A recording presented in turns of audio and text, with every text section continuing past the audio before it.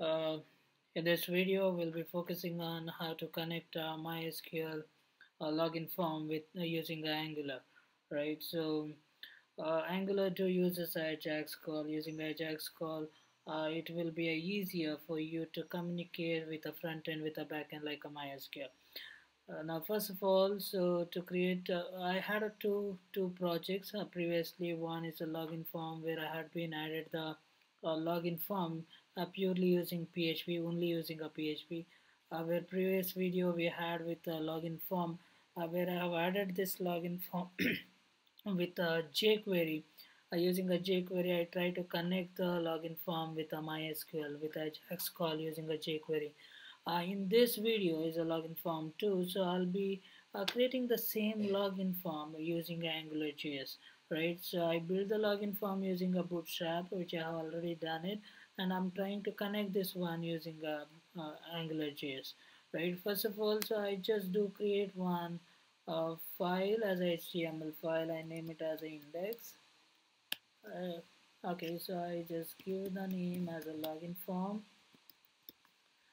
Okay, now what I do, I just copy the same form. This is my form, right? I just do copy this one and I paste it inside the login form. Yeah, so I have just created this one. Yeah, okay, so I just do pasted it and let me just see how does it work. So I'm not added anything, so I have to add a bootstrap. This you need this one to be work, so I just add a bootstrap. I copy it and I paste it here. So the bootstrap added in my system, in my project, so I just can drag and drop. This drag and drop is only possible in HTML using a PHP storm. This all has been done with a PHP storm as ID. PHP storm do provide a drag and drop property. Okay, so I have added a bootstrap here. I have not added a jQuery. Okay, so that's what we have. Let me just see how does a form 2 will work. So I'm just going to load this form 2. Okay, so here we have, so the form looks the same, just you can add a padding here, right? So this is what I will, plus I'm also have done with a 4% of a padding. It's a standard padding with a 4%. Okay, now how do I can add a AngularJS? For that I have to bring one file here, so I open a include. So inside I include I have a angular.min.js. I'm just going to copy this one out and I paste this here in my project. So the Angular, yeah, I have added Angular. Just close this all. It's not required now. Okay, so I'm just going to drag and drop the Angular, right? If you want a jQuery, so you can add a jQuery. Also, we have a jQuery.min.cs. Otherwise, I have it inside the include. I do keep the include folder every time, right? So if you want a jQuery to come in, so you can add it. But always remember this jQuery is better to add before the Angular. Don't add it later the Angular, because some function, people say some function in the Angular do works on a jQuery. So Angular can be a last file. So even the bootstrap.min.js here have, so jQuery should be a first, then the bootstrap.js file. Okay, so now I'm going to make this file as an Angular file. So the first thing what you have to make, how to make it with Angular. So you have to give a ng-app. That's the first thing you do, right? App as a my app. Some name you have to give. So I give it as a my app. And then you have to add one ng controller. It's left to you. You directly want to use with a default app, that also you can do, but I'll use some ng controller. So I put the entire body as a controller. Otherwise I can put the controller, two or more controller, that is also can be possible. So since I'm using only one controller, so I put ng controller, my controller here.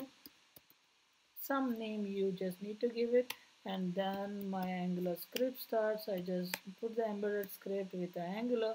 So I take one variable, some app is equal to Angular dot module. So the module name will be a my app is the application name, and then this part you have to give. That's a single application what it means. So then you can write app dot controller. You're going to add a controller, yeah, and the controller name will be a my controller. right? So same name you have to give, and then will be the function. You have to give one scope variable, and then you have to give one HTTP variable. This for the Ajax, and the scope is for the normal the Angular variable, right? So let me just tell you this. This is an application. You have to give the same name, and this is a controller. You are adding the controller is one. Okay, now once the Angular has been added, now you can put the property here. So what is the benefit of Angular? Angular is so damn quick with its documentation. So here I don't put the ID now, I put it as an ng model. um, this is how I declare the scope variable inside the HTML. So I give it as a uname, right? Where in the jQuery I had given the uname as a ID. Here I put it inside the ng model. So here also ng model is equal to pass, right? So now you can give a name and all is not required. If you don't want it, you can remove this one stuff. This is only required when you are passing a request from a PHP and you want to access it the other end with a name. That can be possible, but here is not necessary. If you don't want, you can remove this stuff here. Even this name also you can remove.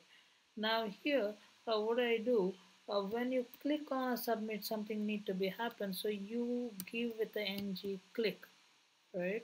Ng click, something need to be happen, so I just give validate is a function. So I have to create this function thereof. So I have to give ng click. When you click on ng click, it should be validated. Now I go up inside the controller. So I create $scope dot validate is a function. Okay, inside this function what I'm do, so when I click on a submit, when I click on, I don't write a type is equal to submit, I give a type is equal to button. If I give a type is equal to submit, what happens?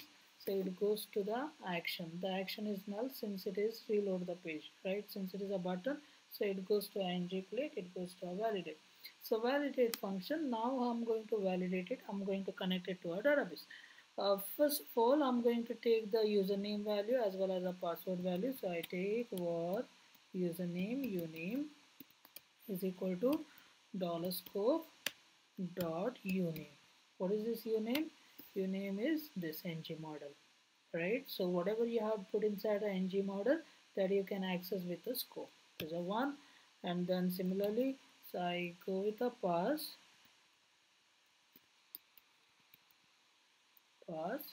and then I write it as a pass. Now you want to see it, I can put an alert, and I'll show you only a password and don't show you a username. So let me just run this one. So this is my login form. I put the username, I put the password 123. It gives me a password. It doesn't give me a username, so because I put the alert for only a password. Okay, fine. So I got this one. So again, you can do a validation in the same stuff. So if you name double equal to null, so or you can say uname double equal to null, or password double equal to null, or password double equal to null. If that is a condition, you can put an alert telling that please fill both the fields. So whatever is necessary, you can put this one out. Even you want to do a pattern matching, that also can be given. So if the username need to contain some yet or something like a pattern matching can be done. Okay, else means I have to validate this. So okay, now I have to send a request using Angular. So how do I can send is using a $HTTP, right? So to make this one applicable, so you can get $HTTP.get. To write this function, you need to have a $HTTP here inside a function. And even you need to have a $scope.uname, you need to pass the $scope here. That is the reason I have taken a two variable here. One is a scope variable, another one is a Ajax HTTP variable for the request and the response. Okay, so get, So I have to write a get. So last time I had written the get login is the same kind of stuff what we have. So I'm just going to give the same form get login. I'm going to copy this. The same thing will work for me, right? Same thing will work for me. So as I have said you, it goes here get. So I say get login. Now I have to pass the parameter. What are the parameter?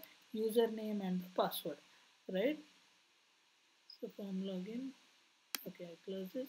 So get login we have, you have a uname one and the password one that you have to pass it.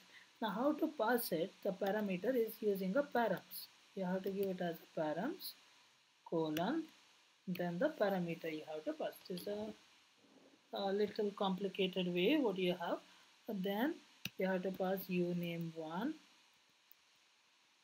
as a uname, then password one.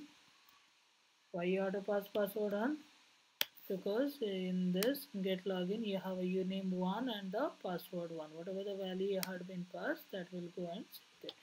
Okay, so you have to pass a parameter. So then you have a function, right? If it is successful, then it will come to this function. So you can give it as a response or a data, anything you want, you can go ahead with that response. Now here the beauty is this, the same function we have already seen get login. So I'm going to take a variable result, so is equal to, I'm not going to make json.parse as we have done here in the jQuery. I just make response.data. Response.data will get me the data. So I say this, if response double equal to double equal to null, what happens, we'll see this. So username remains a null if it is passes, if this query becomes true, it's a valid. Like selects R from login where the username is equal to given username, password is equal to given password. If it is matches, then at least one row you'll get it inside a result. So one row means this one will become true, and you will be fetching the values from this entire row, and from that row you will be accessing the username, and that username you're going to put it inside a dollar username. Otherwise the dollar username will be null, right? And that username you're going to pass it as a response. Whatever you put inside echo, that will be a response. So now if it is a null, so then I can say alert login unsuccessful. If it is a null, it should be unsuccessful. Else I can put here alert some user I say plus what is that, result plus I concatenated is valid. User, the name is valid, otherwise I say it as a invalid. Okay, so otherwise you can say directly login successful, login unsuccessful, that also can be given. So I just reload the page, I have a username Rohan and I say 123. It just says, it gives me a error. Okay, SQL, I have not added a SQL, that was the problem. Let's see here in the login I have include sql.php, I have not added it. We have in the previous project, I just do copy it, paste it. So this is what the connection string, the SQL has it. Without the SQL this doesn't run. So you have a SQL here. So now this works fine for me. Yeah, 123. Okay, I click on a login, so it says user rohan@gmail.com is a valid, right? So yeah, I enter something else and it says user, okay, it says as a valid.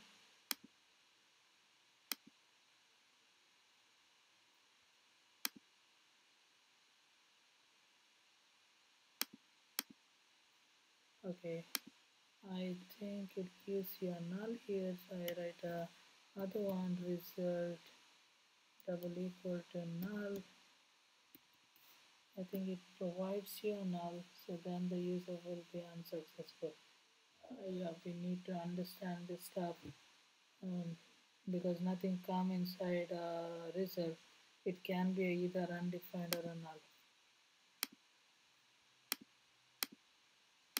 So I give 1, 2, 3, 4. Right, I say what is it? Is it? So it goes to else it is null.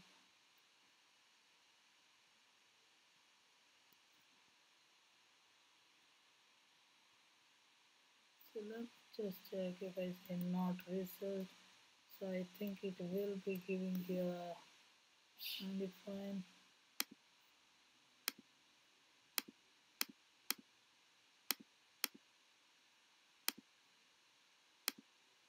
Let me just print the error. What do you have?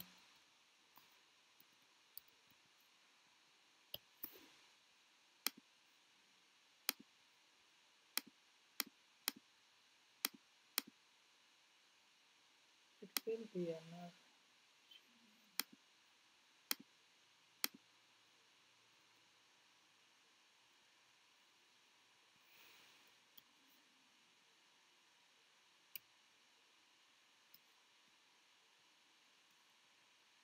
Reset that.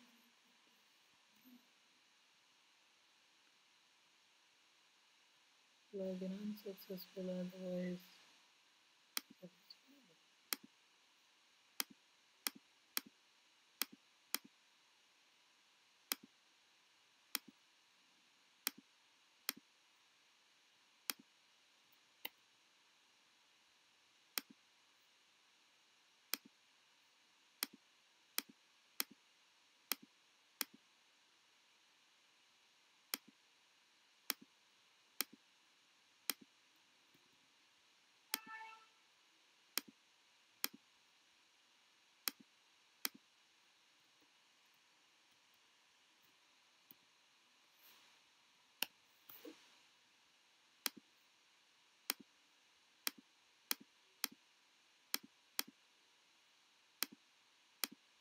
Okay, so we are getting with some problem here.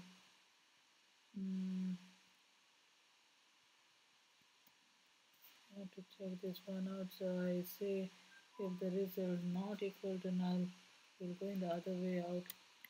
Check this one.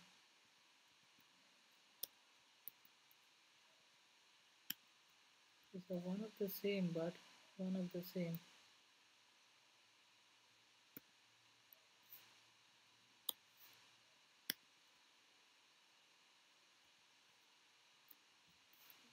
Not equal to null, so then I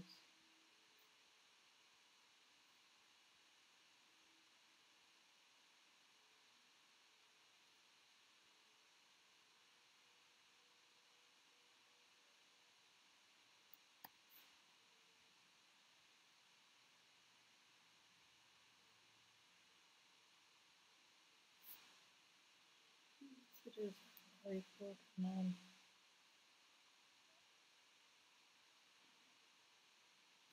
Every time you get it as a not equal to null, so it says it directly as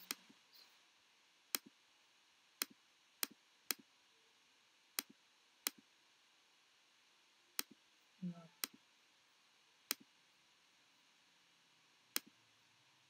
Return.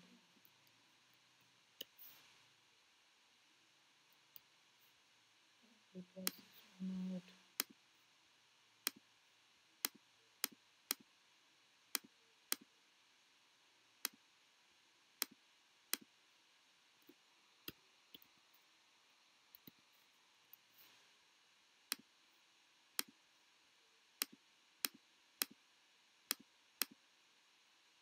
Yeah, so we got this one now.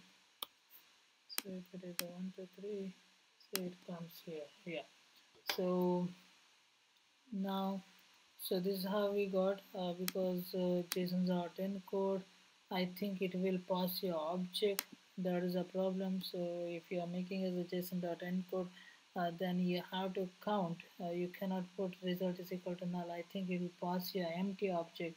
You have to check whether the object is empty or not. Otherwise, since I'm not passing any particular value, so I don't pass JSON.end code. I directly pass it as a one string, and then that string can be a null or a not equal to a null. So there's a problem what you have. Now it just goes here Rohan, and then 1 2 3 4, it just takes you to the other page.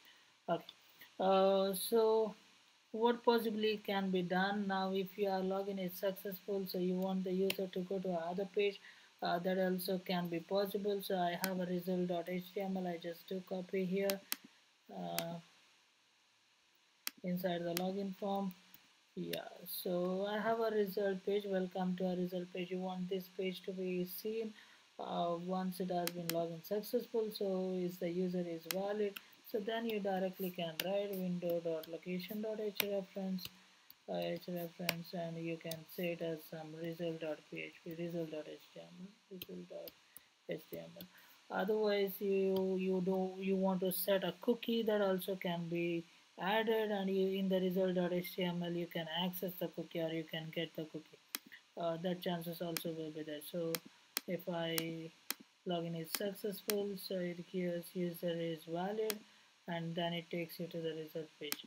Right now, if the login is unsuccessful, right, it just says login unsuccessful and stays back in the same page. Right, this is how you can add a simple login form using AngularJS. Yes, thank you.